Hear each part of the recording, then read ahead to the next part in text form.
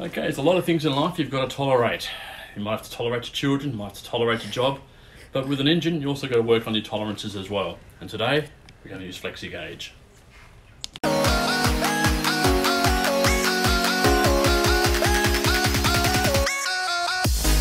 G'day guys, welcome back to MG Rebuild. As I said in the intro, we are going to work on the tolerances for the engine, and what we are doing is the actual main bearings. Now the reason for working on these tolerances is there's actually got to be a certain amount of gap between the bearing and the crankshaft. Too big a gap, you lose your oil pressure. Too small a gap, you don't actually have enough room for oil to get in there and lubricate everything and stop it from wearing out. So I don't actually have the gauges or the instruments to be able to actually do all that. One, they're expensive, and secondly, I don't have them. But another way of doing that is actually using something called FlexiGauge or PlastiGauge, depending on where you find it in the world. Now there's two sides to it. There is an imperial side, so you've got your inches there, so it works in thous, or the other side is in millimeters. Now there's also different colors. You've got the blue like this one, and you've got green, red, and yellow as well. So depending which color it is to the actual tolerances or the thickness of the actual range it actually works for. Okay, the actual tolerances for the main bearings is between 8 thou and 30 thou. Now the one we're using today is the green one, which is actually between 10 and 30 thou, so it fits within that range. Now you can just open them up and you can see that little green line. If you can zoom in on that, that's the actual FlexiGauge or PlastiGauge. It's very, very thin and very fragile and breaks so easily. But anyway, to start off with, what we need to do is put the bearings back in the block and put the crankshaft in. But we also need to make sure everything is spotlessly clean with some brake cleaner. So as you can see there, I've got the top main bearings in there now. I'm just giving them a quick clean up with some brake cleaner.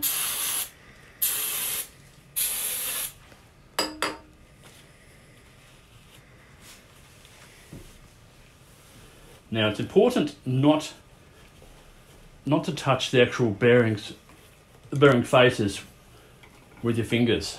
The acid from your fingers will actually eat into the actual bearing casing.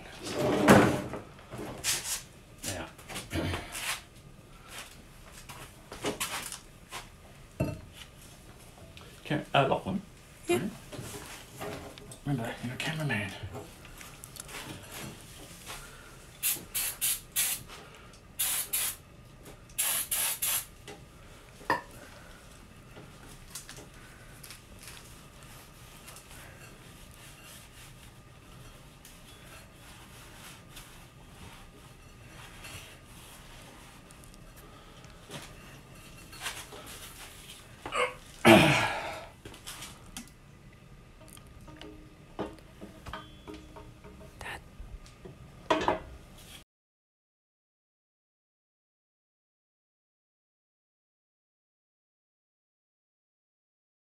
So we just turn that a few times just to make sure that everything is free, which it is coming up beautiful. And then we'll put the actual, sorry, we won't do that. We'll put some FlexiGauge on first.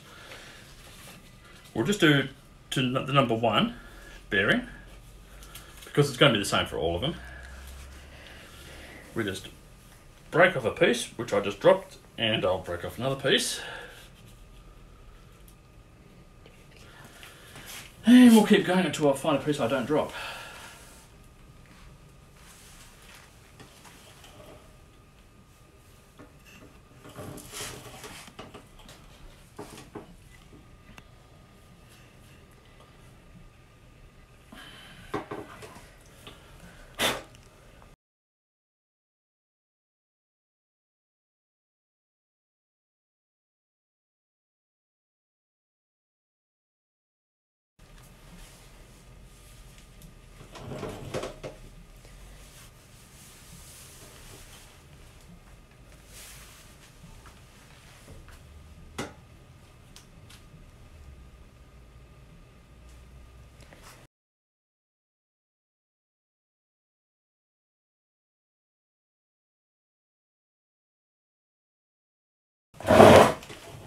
Okay.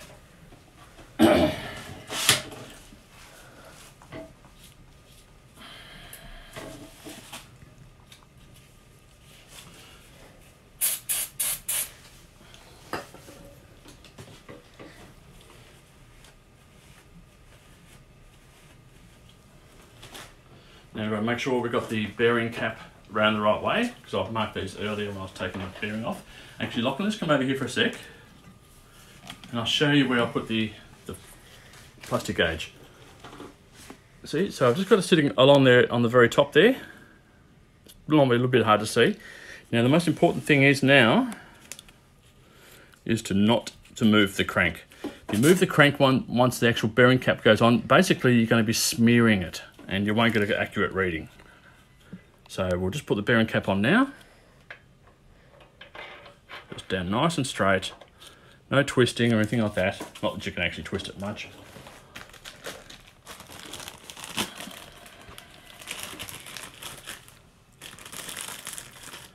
And then we put the nuts on.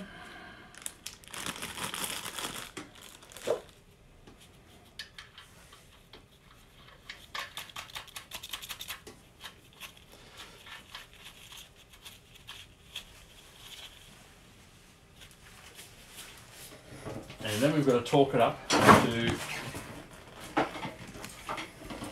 63 foot-pound. Oh, just got to make sure we do it nice and even. So do both sides at a time.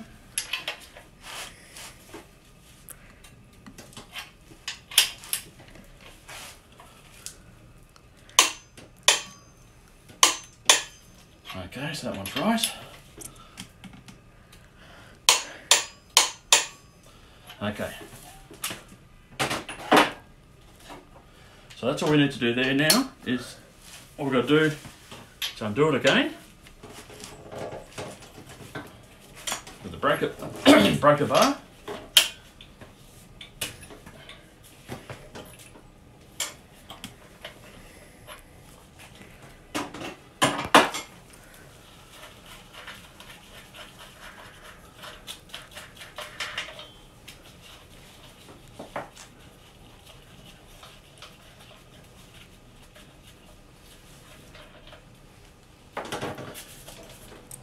And then we'll lift it off.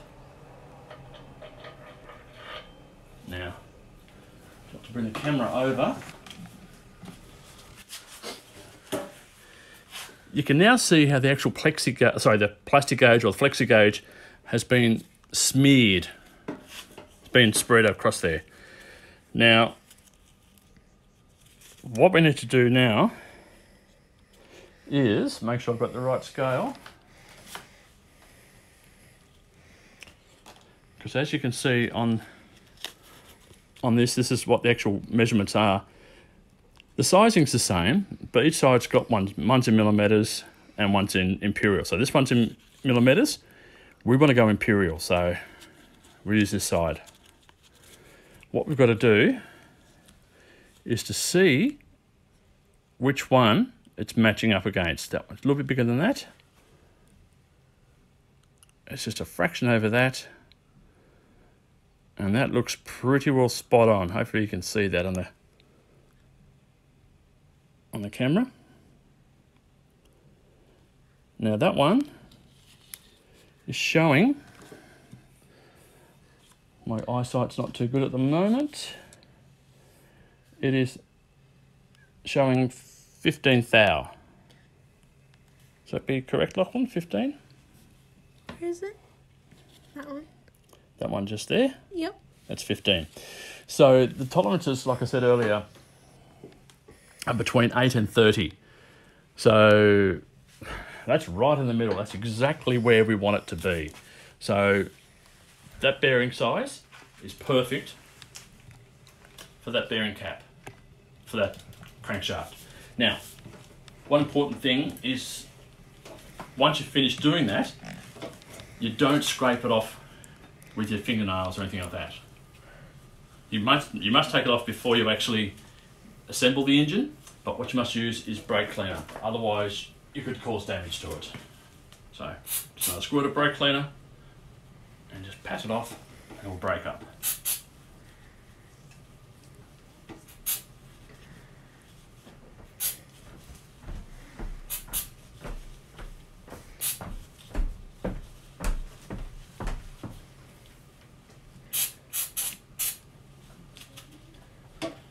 That's got that, and the same to the bearing cap as well, because it does have it on both sides.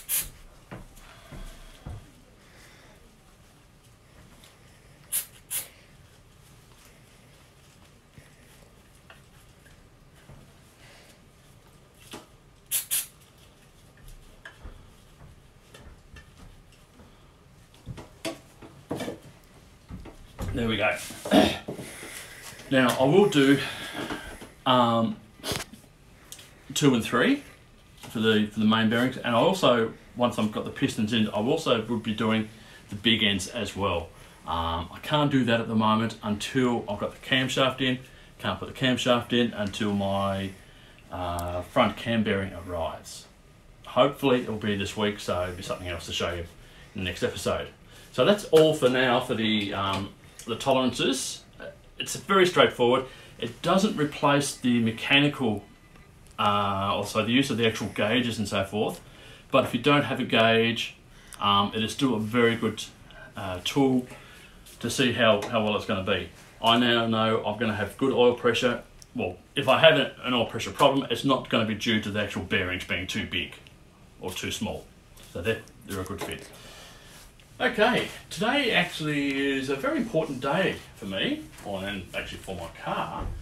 Today's is actually my TD rolled off the assembly line 70 years ago. So it has now turned 70 as of now.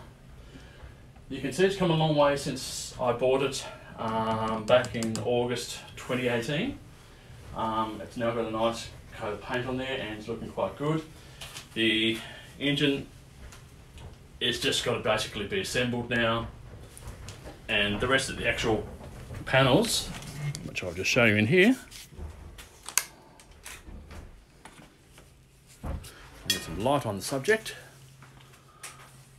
Will just need to be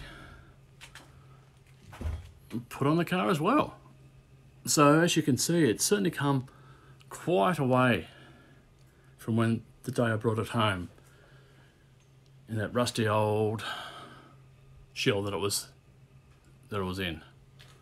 Now, just a quick little update, or just a bit of a confession here to make.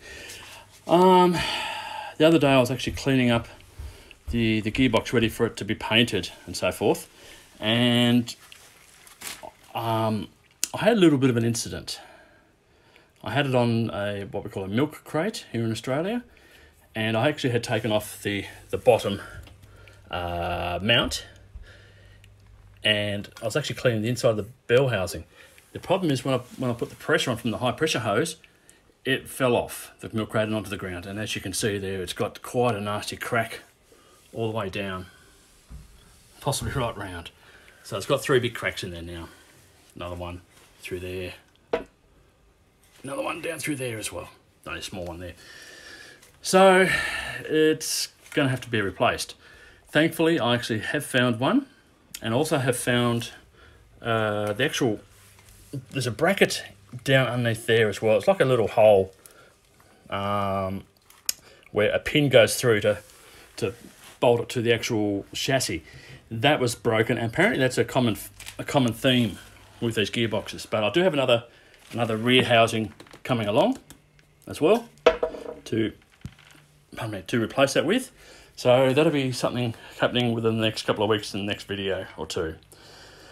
So accidents do happen. It's not the first thing I've broken building this car, and I'm hoping it's going to be the last, but look, the odds are it won't be. I'll be breaking something else, no doubt. But as you can see, it's a bit of a mess.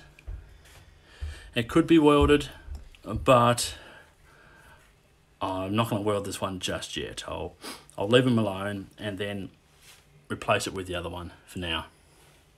Okay, so that's all we've got for today's video. We've checked the tolerances on the main bearings.